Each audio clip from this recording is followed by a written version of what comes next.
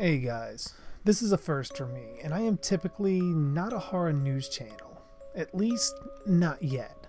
But I'm sure some of you guys may have heard about an online petition being peddled to anyone that will listen from a small YouTube channel, JV211.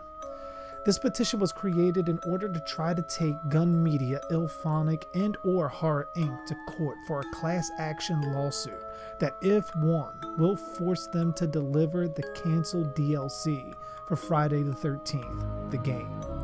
Citing that Gun had raised over $12 million through crowdfunding, and because of that, we are owed the DLC, and that Uber Jason and the Grindel map is being withheld from us due to the monetary value that Gun could put on the character.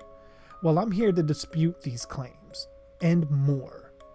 This is Bloodletting.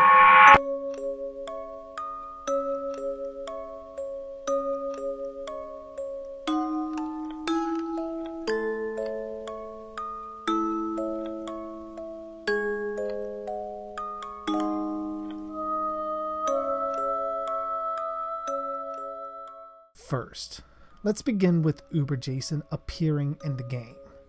Now, according to this channel, Uber Jason was completed and appears in a video by another YouTuber called Caliber. In this video, while Uber Jason does indeed appear, I believe the context is greatly lost as to how. After doing some research, I discovered that it actually wasn't really Uber Jason at all, but instead a hack where Uber Jason's skin was taken from his appearance in the virtual cabin and pasted over Part 8 Jason, which is evidenced in Caliber's video twice. First, when Uber Jason appears, the Part 8 music comes with him. Sometimes. Jason, get him!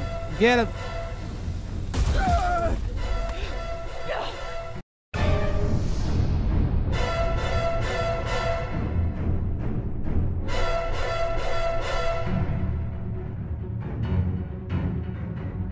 Which I think a lot of people would likely dismiss as it being maybe a placeholder until the real music is added. So we can brush that off.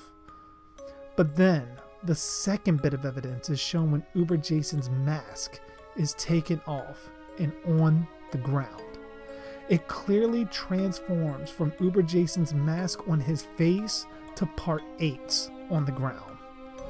It was the fact that PC players did this ultimately caused more glitches than the game already had, such as Jason having no hitbox in some games, players teleporting from one part of the map to another, as shown in Caliber's video as well, or just outright crashes.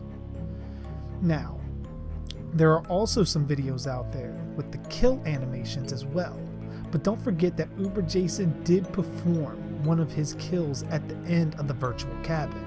So it's possible that his kills may have been in the game files as well, and may have been accessed, which would explain how even more glitchy they made the game, and why some of them seemingly have no sound when being performed.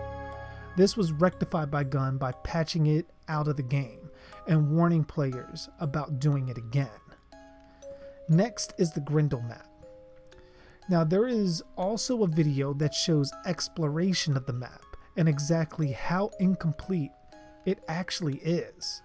In some places it looks fantastic and ripped right out of Jason X, but in others it looks very much in the beginning stages of being developed, which I will link Caliber's video and the Grindel map video in the description below. So overall, the channel is wrong about Uber Jason being completed. But what about the monetary gain Gun stands to make by selling Uber Jason? Well, considering that the only Jason that cost any money at all was Savini's during the crowdfunding stage to entice backers and fans of both the franchise and Tom Savini.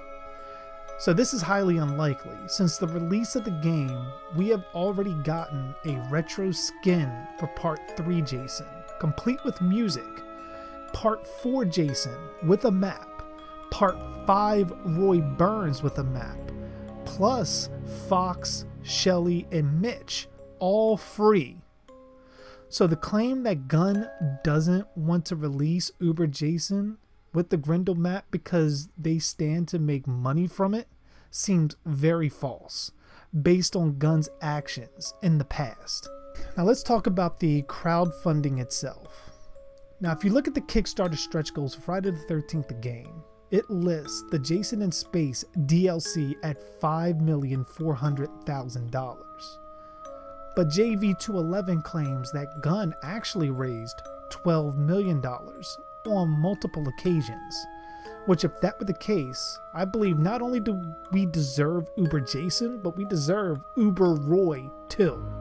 But sadly, that is just simply not true.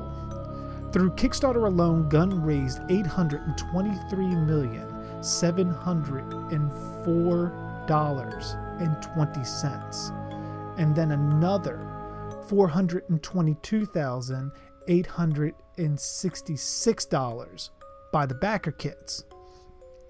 So by my math, that gives Gunn a total of $1,246,570.20, which is a fraction of the $12 million claim by JV211, and nowhere near the stretch goal to add Uber Jason in the game.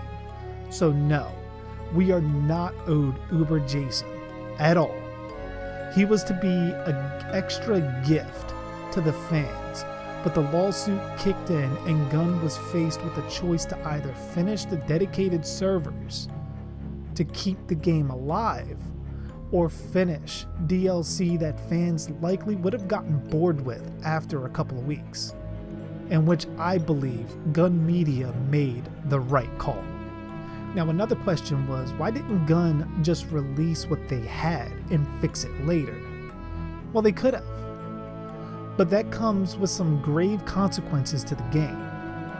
And if we look at it from a what-if scenario, if they released Uber Jason and decided to fix him later, how many players would exploit the glitches that came with that? Everyone. Even if you locked it, players on PC would still find a way to use him and render the game almost unplayable on that platform, since all of the resources would go to patching the use of Uber Jason out of the game until he's ready, which could take months, and then fixing Uber Jason afterwards, while console players would complain that PC players are once again favored for getting access to content before them, which has been evidenced in the past. But during that time, an already shrinking player base on PC would likely be rendered to almost non-existent and almost impossible to rekindle. So once again, as much as I would have loved Uber Jason and Grendel in the game, I believe Gunn Media made the right call. Next, will the petition help? My answer? No. I think SleevedBiker on his channel outlined exactly why this is the case. So if you guys want, you can slide over to his video regarding the same issue, because I think he laid out the details for that beautifully. The link for that will be below as well. And finally, why do I think this will hurt not only the game, but other small developers that may be tempted to use licensed properties for their games in the future? The overall experience for Gunn has been met with a lot of toxicity, with threats of being sued, and now this petition. I'd be surprised if they ever touch a licensed franchise again. And a lot of other small devs may see everything that happened and ultimately decide against it as well, meaning we may never get another gem like Friday the 13th the game again. That wouldn't be backed by financial sources outside of crowdfunding, of course, which is a shame, and I really hope that I'm wrong about. But that's just it, guys. I hope I was informative on the whole situation, and by no means am I trying to dissuade you from signing the petition. Do so at your own will, but do it with the correct knowledge going in, or do your own research on it before choosing to sign. With that being said, Please leave a comment below about the situation. Do you agree with the petition?